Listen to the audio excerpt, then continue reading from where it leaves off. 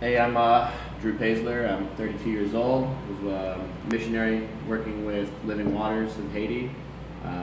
We were on a trip heading from Port-au-Prince to Anse Rouge Christian School.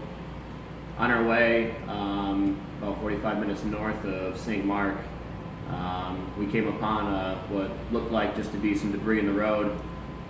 As we continued to approach further, we saw individuals come off from the sides and started seeing them swarm a vehicle that was probably 100 yards in front of us. At that point, we stopped in my vehicle I was driving, and I put the vehicle in reverse and started to accelerate as fast as I could. It was that point that I saw them chasing after us with rifles and machine guns. We could hear them yelling to stop, but our passengers in my vehicle urged me to continue. That's when they began firing at our vehicle and struck it 2 times in the front of the bumper and the side of the vehicle. We continued to accelerate in reverse, and in the process of turning around to drive forwards, they shot out our rear tire. That's when it became increasingly difficult to accelerate. The tire began smoking as it was having difficulty trying to propel the vehicle forward. And before I knew it, there was 2 gentlemen on a motorcycle that pulled up alongside of us with a machine gun and opened fire. I thought that they had just hit the glass and the door, because I could hear the bullets hit the vehicle as we were going, and that's when I heard Doug from behind me say, "I'm hit." At that point I knew there was no way we were going to outrun him, so we stopped. I took the truck out of gear. I looked back to see Doug covered in blood. They pointed the machine guns at us and asked us to get out of the vehicle. It was at that point I put my hands up to display that I'm not aggressing them, and we just wanted to be left alone and get our friend some help. I could hear Doug moaning in the background. They wanted to shoot us, and they wanted to kill me for escaping.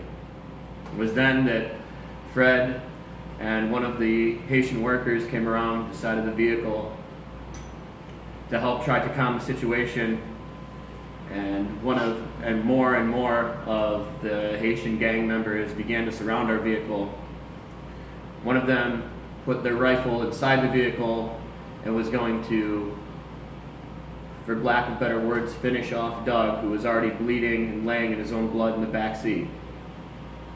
At that point, a younger Haitian male pulled up on a motorcycle from nowhere and grabbed my arm, spoke perfect English, and he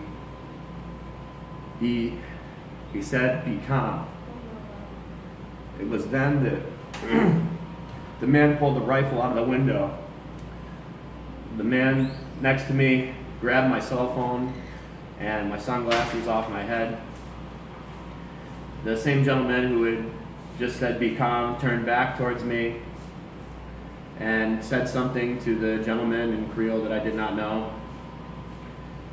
And they started to progressively become less aggressive and started actually handing back all the stuff they were looting from the vehicle while this all was happening. At then we saw our other SUV that we were traveling with that was swarmed before us begin to come back towards us. Doug still bleeding. One of the other, we were trying to tend to him and also manage the situation. We needed to get him out of there. The other vehicle pulled up. It was the only working vehicle because the other truck's tires had been shot out. We attempted to try to load all of us into the vehicle. Was unsuccessful. Fred chose to stay with the vehicle and one of our Haitian workers to repair it. At that point, we had loaded Doug into the back seat. One of us, and all 3, myself, Rod, and Jeff were in the trunk of the vehicle. Jeff was holding pressure on the wounds that were on Doug's face and his neck from where he was shot. Rod held him against the seat so he wouldn't move and helped keep him stable. At that point, we raced to the hospital where we were able to get him out of the vehicle and into some care of some of the doctors and nurses in St. Mark. From there, it was a few hours before we were able to secure an ambulance and medical personnel to transport him out there to Port-au-Prince. That's all I got. I was in the seat next to Drew when he was driving, and looking out the front window, we had Pastor ATN and Rod and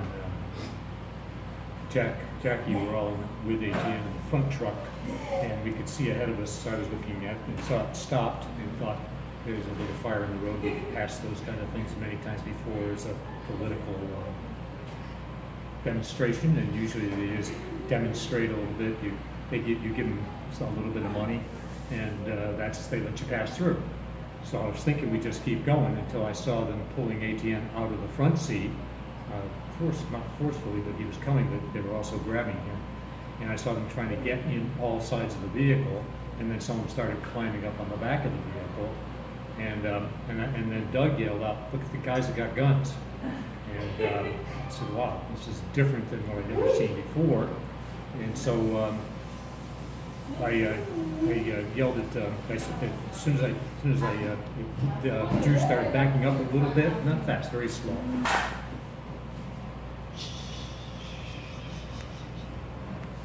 Thank you. Merci. Slowly. We started backing up slowly. We were backing up slowly, and not yet as concerned as we might have been, at least I was. But we were backing away, thinking that we'll just bypass this or wait it out. And what happened is, next thing I know, the guy with the gun's coming at us at a fast pace, and he lifts the rifle, points it right at us. And there was another guy on the right-hand side of Pastor ATN's vehicle that also had a gun. So I said, "Better get out of here." And so Drew stepped on it. We were going fast in reverse at that point. And that's when he shot a couple of times. Drew spun the truck around, and they shot us in the back end. One went through the exhaust pipe, one went into the tire, and the tire went flat. We were trying to drive on the rim. They were coming up on us and running as fast as they could. A few of them, as I looked back, who was leaning forward, were coming up on us. And then I saw a motorcycle coming alongside with a guy with a gun on the motorcycle, and he just started shooting. It blasted through the window, and then, as we know now, another bullet came through the side of the door and went in and caught Doug in the back seat, right in the neck and shoulder, neck, and chin.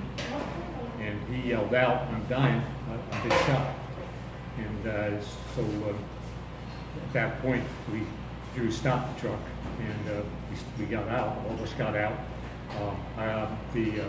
Bellany was with me. He's the mason that we were taking to the Northwest to work on some of the campus, but he spoke Creole well. We went around the side, and they were talking to Drew, and we went around the side with them and just said, "Well, we got somebody who's dying here in the truck. Marie, I kept telling them." And they looked in, saw who he was, and yes, somebody came with some sort of a gun, pointed it in. They didn't know what they were doing. They looked like they were going to shoot them.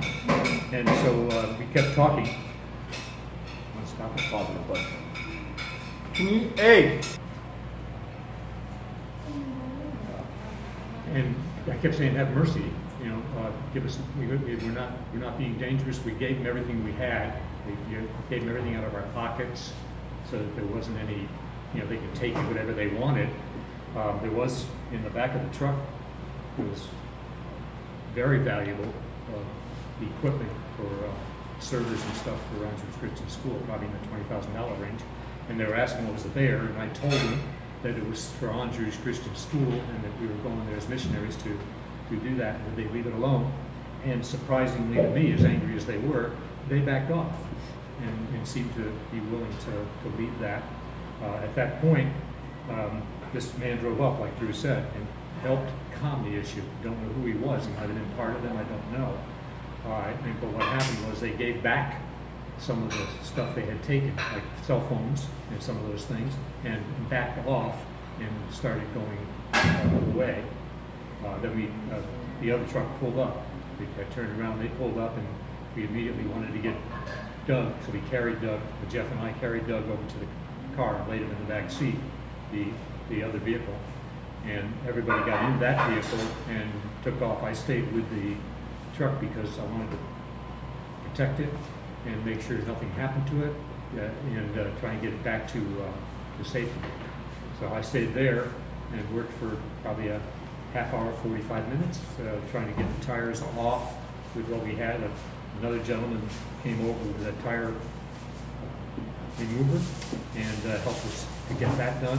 So the other people were gathered all around us, and they seemed to be concerned. They seemed to be somewhat helpful, trying to help me get this tire changed and get the car back on the road. We got the tire changed. It was 50% flat, so it was only about that much air in it. Pumped it a little bit, and then took off and drove down the road to St. Mark Hospital, where we met and stopped along the way and had the tire plugged and tightened and fixed, and then went to the hospital and met with the doctors there. So that's the experience that we had at that time.